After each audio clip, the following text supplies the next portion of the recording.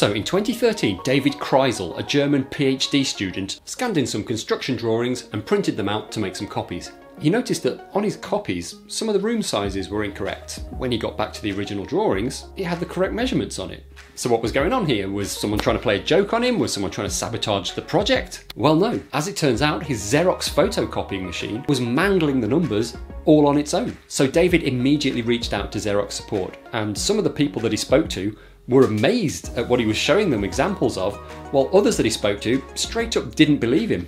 So he wrote a blog post about it, and that blog post went viral. 2 whole weeks after he first reported this problem to Xerox, they finally admitted there was a problem.